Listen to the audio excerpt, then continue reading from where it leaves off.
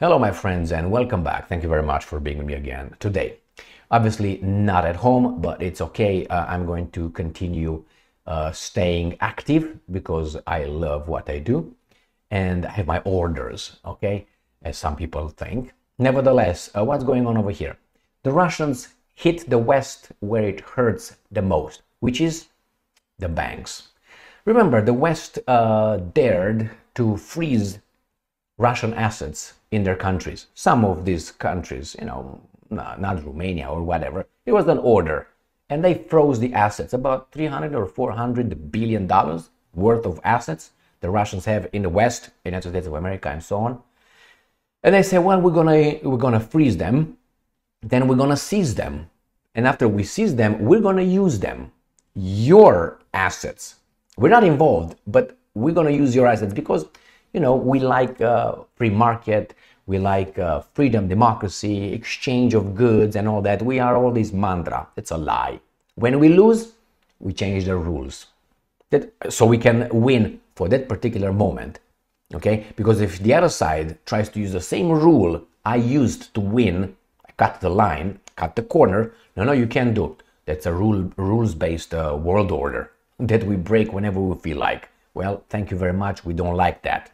The rest of the world tell this Pax Americana garbage. So what's going on over here? The Russians smack them back. They freeze assets of American bank, one particular American bank, because they know who's behind all this. The banks. This meaning spreading democracy and freedom in Ukraine and helping Ukraine defend itself and ourselves as well. They defend us. The banks, right? So the Russians froze JP Morgan's assets. Let's see. We have this. So that's a big strike because if you have to hit where it really hurts. You have to, if you have, as I always give this example, if the pipe, hose, whatever is broken in your house and the water pours in, you're not going to use the squeegees and you're going to use mops and towels to no, you go to the origin over there and you turn off the water coming in your house and then you solve the pipe or whatever that is and then you turn it back on. So the Russians went exactly to the source. They don't have to go to the Pentagon. They don't have to go to the White House, to the US Congress. They go to the banks because that's where everything starts. Banks. Somehow the banks became the most important institution on this planet. We all owe the bank, and we can't live without the bank. The bank without us cannot live. So the dynamic of power and who is subordinate to whom is very clear. The banks should be our bitches, but we are their bitches. The same, the guys that we elect to be our representatives, they are our employees, and they live better than us. It's like you own your own company and you pay your laborers more than you pay yourself, or you pay an engineer, or you pay a CEO. Really? Are you so dumb? It's upside down.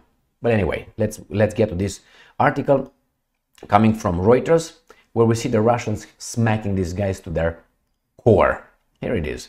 Russian court orders seizure of JP Morgan Chase funds in VTB lawsuit. The next one, I would like to see anything that has to do with Goldman Sachs with those guys. I want to see that happening. JP Morgan, yeah, that's a good start. Good and important start. The second one, I want to see that happening because when that happens, that means really that's a war between the group and the European Putin.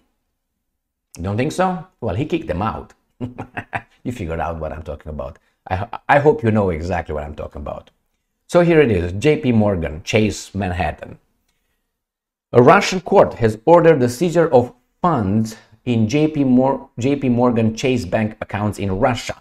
Court filing showed on Wednesday in a lawsuit filed by state-owned bank VTB as it seeks to regain funds blocked abroad. So we have ways to fuck you up. You freeze our assets, we're going to freeze yours. And we'll see. And believe me, the bankers don't like losing money. Not a bit. Who likes doing that? Well, I like losing money here if I get more here, you know, because at the end of the day, you earned more than you lost. Therefore, you earn plus. So the point here is, who was that? Lavrov? Lavrov, after the European says, we're going to freeze your assets, let's talk about it, blah, blah, blah, blah. Borrell said, I don't think it's a good idea. After, I think it was Lavrov who said, we will really hurt you. The guys were like, shit. These guys are consistent in their actions and their blah, blah, blah statements. So maybe we should hold our horses a little bit, okay? So I think that's exactly what it is. This is a clear example that the Russians hit and can hit these guys back, not at the same level. The Russians cannot hit them at the same. They don't have 300 billion assets from the West in Russia, but they have about, I don't know, about 30 billion or something like that, or 30 billion from the European Union, Australia, and Canada, and smaller. But believe me, when those guys are gonna be hurt, the pussy that they are, they're gonna tell their little weasels, the politicians and the Pentagon, hey, hold your horses, buddy. We're losing here. That's not good. Or maybe they say, you know what? In the long run, we're gonna win. How? We're going to be the ones who are gonna fund this reconstruction of Ukraine. We're going to be the ones funding, I don't know, the weapons. We're going to be the ones reconstruction the war effort against the evil European Putin. All right, thank you very much for being with me again today. Stay strong, stay smart, look for the truth, and be just.